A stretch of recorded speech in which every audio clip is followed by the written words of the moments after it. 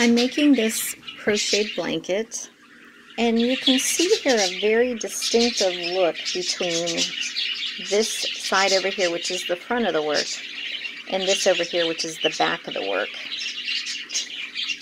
And how I'm accomplishing this is by crocheting one row going from left to right, and then once I hit the next row, I'll just go from right to left. It just makes a very unusual pattern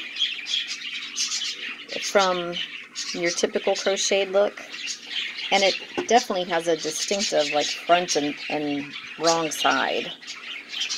Now the benefits to learning how to crochet with your right hand and your left hand is if you're making, let's say, a vest or a sweater, and you want to work everything in perfect symmetry, that would be a great time to use right-handed and left-handed crochet for each side of that particular project.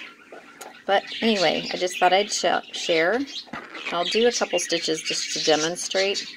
So if this were the end of my row, I would just simply put my hook in and crochet back across this way. Just start by making your chains and working into your next stitch.